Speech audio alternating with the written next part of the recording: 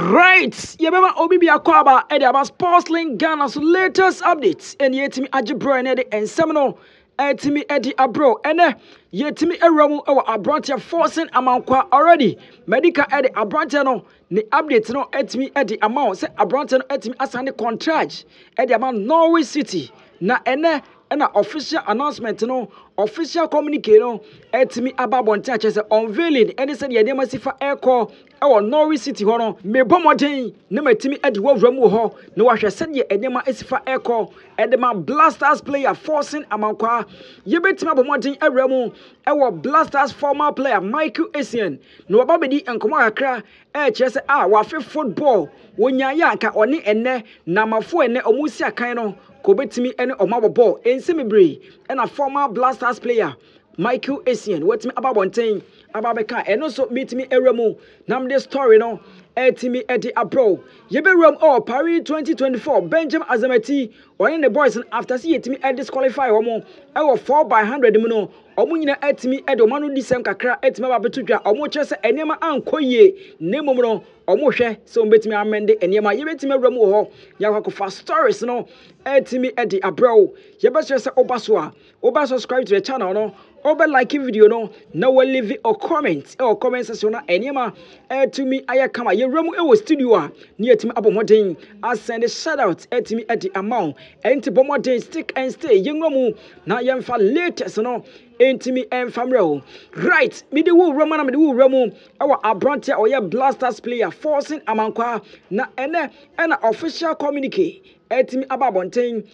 chese abrontia Forson Amankwah no watimi aputi pen to paper was signing 4-year deal edama Norwich City omusi akan EFL ni mu no enti say abrontia no next season as a season ebe shase no abrontia no ebuna ketem ede free Red Bull Salzburg OPM Norwich City bo adwuma on a 4-year deal na is abrontia no wo hwe no bo adwuma dendenten ewo honom no na eno ena yetimi ewramu ho ekonya sa information wey yetimi nya reporter chese official unveiling no etimi akoso na abusua yemfa wo nkwa eche bebre yenikai enwramu na yehese de abrontia no official unveiling no etimi ebaye announcement no esifa ebaye na yento aso yenko video no emra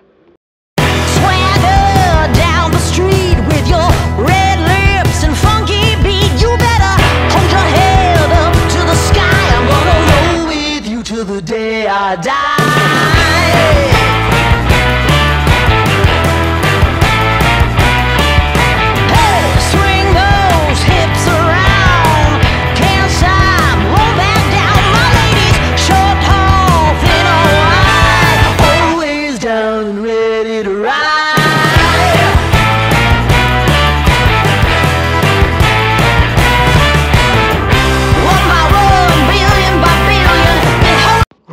So Forson Amankwah and I was official announcement no in a video form etimi atodwa yetimi awramu na ye latest no etimi ediamount anso wape abronte no omusa etimi ene ne twetwe komo ema okire ne botaye ene hawa opese oboa Norwich City na ode omu bepie mu ewo EPO no mu ensem bebre ena abronte no etimi ekan ya empo okaye ediko room ewo ne position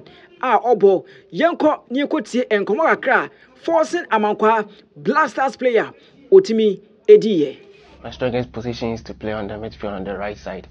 Yeah, so maybe it doesn't matter if it's diamond or 4-3-3 on the right side and in the middle. It's my strongest position. I might say, okay, I'm an offensive player, so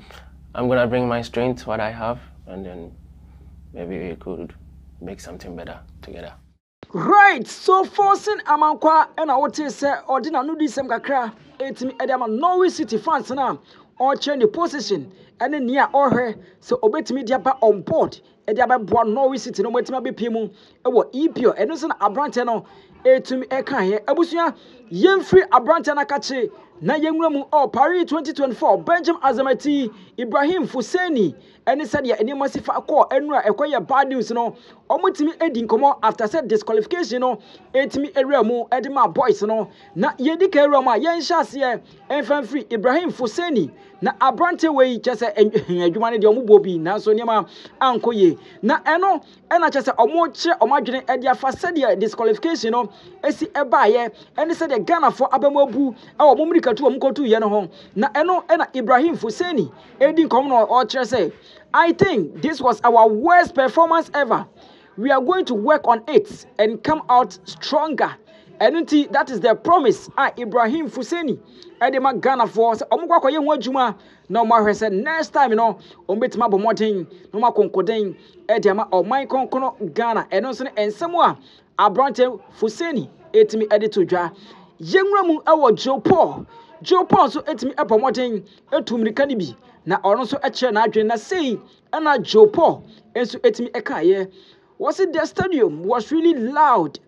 Instead of using it as an advantage, I think it broke us in a way. We struggled to hear the cause, but we did our best in the circumstance. Enunti Joe Paul na HS stadium hankasa no na dete ewo ho na eno na Ghana for etis asem ya Joe Paul e kan no se hwe na se na stadium no dede wo ho a eye dan na obi etimi edi first obi etimi edi second na obi nso edi third ni nyina so sa stadium kro na munya no mutu mirika no eti wei anya excuse the Ghana for chirechire madwen kakra e de ache Joe Paul wo na asem a otimi ebeka ye eno nso ne ensem a ye etimi ewramu ne de ensem no etimi ediama abusia chewadwen comment section wo ni Joe Paul eya adwene se dede no eno ene ha wo mo ana se eyo mo hredas eno mantimi anya ni ana se omo practice no eno mantimi am practice ya etimi elidi wo mo to this disqualification na etimi etodwa yenwura mu ewo Benjamin Azamati the boss won so timi kan sem kakra no de o kire se he woni excuse bi ade ma obi ya won de no krosem no ka de a kire Ghana fo nyina se he omo performance no na enye to won de o meso so nsem so metwitwa ntro nkase de ni ade wo ka de a kire Ghana fo se omo performance na nkase overall performance no na enye na ti asem a abrante Benjamin Azamati etimi kan was it overall no excuses. It was not a better race from us. We know we can do better. We just have to perform better. Benjamin Azamati na ewia juma no waka no kure wo mu nyina was overall no excuses. It was not a better race from us. We know we can do better. We just have to perform better. Eti Benjamin Azamati na etimi awie enkomo na won de no kwasem no watimi aka no nye ne na se bia watimi aka se de asem ni tie e wo honom no mame mfa wo muram e wo Essien na Essien aye former Blasters player and I watch say oh one day wa free ball papa na wa hwe say de enem rante no esi akan ebo adwuma edema on various clubs na ya na ma ne kon ado na so wo ka e de achi ewiase nyina say hey ewiase ball no wo be ball ne say kura wo tam so a na aso wo ye ho hwe a enye yi na tie nsem a Essien etimi eka ye Odin Komano and I say I started working on my coaching badges before I stopped playing. So once I retired, I could dive into coaching. It is very different, but of course, sometimes I miss playing. But once you are done, you are done. I would have loved to play with today's players, especially with the emphasis on playing from the back and technical skills. Essien na Afri ball ba wo hwese nka enani na idie ko betima bomoden na ko ne Jude Bellingham mo woni chese Thomas Tepatemo woni Alexander Jiku chese woni Mbappe mo na nka mu koso no ko mu si akan na so osi age no akache no wo ye hwe a enye enti Essien